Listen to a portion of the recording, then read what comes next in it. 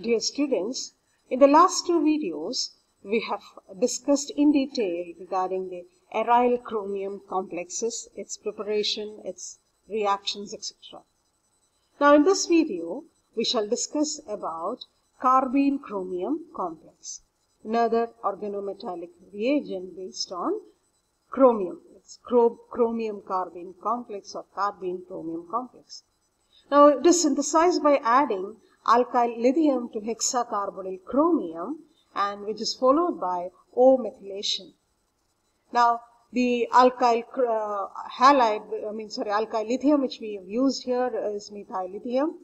Here you have the hexacarbonyl chromium. The methyl lithium gets added on to one of the carbonyl group. So here you have CrCO6 times. Now it's CrCO5 times. And to one of the carbonyl group, the methyl lithium gets added, or alkyl lithium gets added. The lithium goes on to the oxygen and the methyl group goes on to the carbon. This one followed by methylation, the lithium is replaced by a methyl group. So that's a synthesis of chromium carbene complex. And this chromium carbene complex is a Fischer type carbene or Fischer carbene, wherein you have a heteroatom on the double bonded carbon, similar to our alkylidene. In alkylidene, we have an alkyl group attached to the double bonded carbon, while in Fischer carbene, you have a heteroatom attached to the double bonded carbon. To the heteroatom, an alkyl group is attached. So the chromium carbene complex is a Fischer type carbene. Now, this chromium carbene complex can exist as resonance structures. Now, this metal atom can take up a negative charge, and the oxygen over here can take up a positive charge. So it can exist in two resonance structures, where one is the metal which is having a negative charge. So the reactions will be based on these resonating structures. And the chromium carbene complex can be used for various reactions like aldol condensation, Michael addition, cycloaddition, benzanylation, cyclopropanation, etc. And in all these cases, the CC bond is formed. A new carbon-carbon bond is formed in all these types of reactions using chromium carbene complex. Now let us see how the reaction happens. Now here you can see the structure of the chromium carbene complex or carbene chromium complex. Now here the hydrogen attached to the alkyl group, which is in turn attached to the double bonded carbon here, this hydrogen is acidic in nature and the base can easily abstract that proton. So, proton abstraction is possible. Base can act on it, the proton can be taken up, and you will get a carbanion over here. In another type of reaction, a nucleophile can easily attack this carbon on the chromium carbene. Now, this carbon will be electrophilic in nature, similar to our carbonyl carbon C double bond O. Instead of that, you have C double bond R, Cr. Okay, so a nucleophile can easily come and attack on this carbon. In another set of reactions, an electrophile can come and attack on the oxygen. Now that is also possible. So, another set of reaction, this whole heteroatom part can be replaced by another heteroatom. Instead of O-alkyl, you can have S-alkyl, that is sulfur, or N-alkyl, nitrogen. Such heteroatoms can be brought in. So we shall see all these reactions. Now here you have the, we shall discuss the heteroatom substitution first.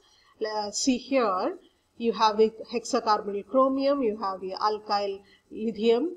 The alkyl lithium gets added on to the hexacarbonyl chromium, one of the carbonyl group, and then you are carrying out O-methylation and the methyl group or O-alkylation. The alkyl groups get added on to this. Now, treat it with thionyl compound, the sulfur gets added here, the OR is replaced by SR. You treat it with amino compound, the OR is replaced by NR. So the heteroatom can be replaced, oxygen can be replaced by sulfur or nitrogen. And then this can be later on used for further reactions to bring in reactions involving heteroatoms. So that's one particular reaction wherein the heteroatom on the on the carbene chromium complex is replaced. Now we shall see the nucleophilic substitution reaction. In nucleophilic substitution reaction, we have said that it is the double bonded carbon which gets just electrophilic and the nucleophile can easily attack onto it. So here you are using an aryl lithium compound.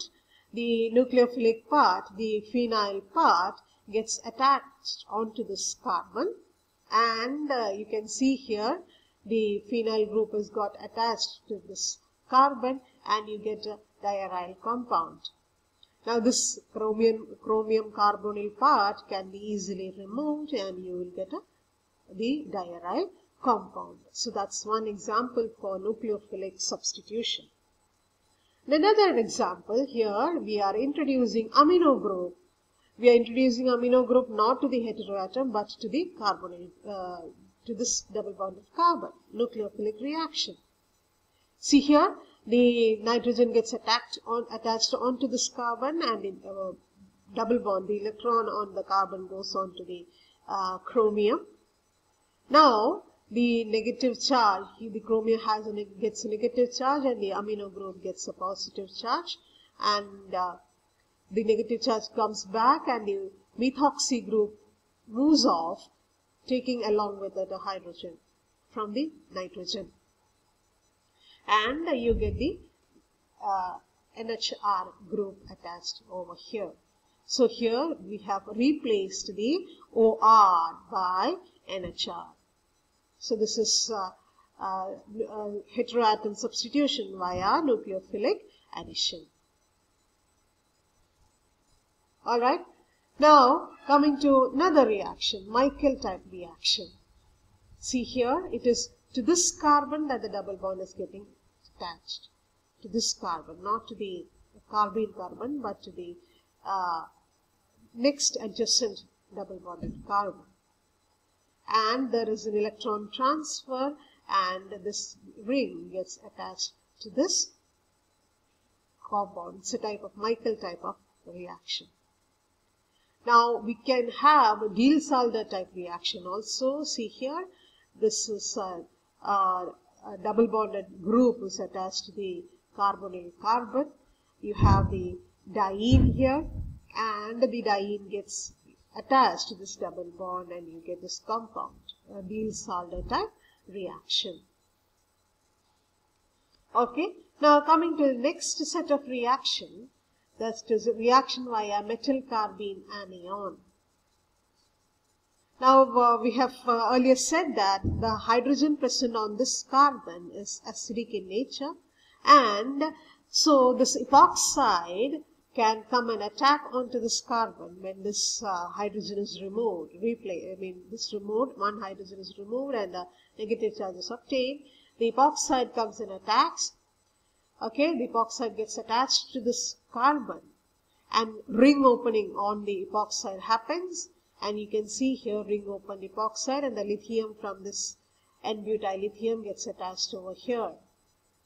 Later on, what happens is the oxygen atom, which is attached to lithium, attacks this electrophilic carbon. A sort of nucleophilic attack happens and the methoxy group is removed and you get intramolecular cyclized product. You get an intramolecular cyclized product from the epoxide. So using an epoxide, you are attaining a 5-membered ring, heteroatom ring. Alright, so that is a reaction via metal carbene anion. An anion is formed over here on this carbon by the removal, abstraction of a proton from here, because this proton is acidic. Now, another set of reaction is a cyclopropanation reaction, wherein we can synthesize or prepare cyclopropanes. Now, cyclopropanes can be synthesized by treating the carbene with an alkene. So, first, a 2 plus 2 addition occurs onto the between the alkene and the carbene, and then this is followed by cyclization, ring formation. Now here initially a carbonyl group is lost from the chromium, alright, and then the alkene gets added on to this chromium carbene bond, CRC double bond. See here, you can see these new 2 bonds are formed from the alkene. Now this particular cyclobutane compound, it is called metallocyclobutane.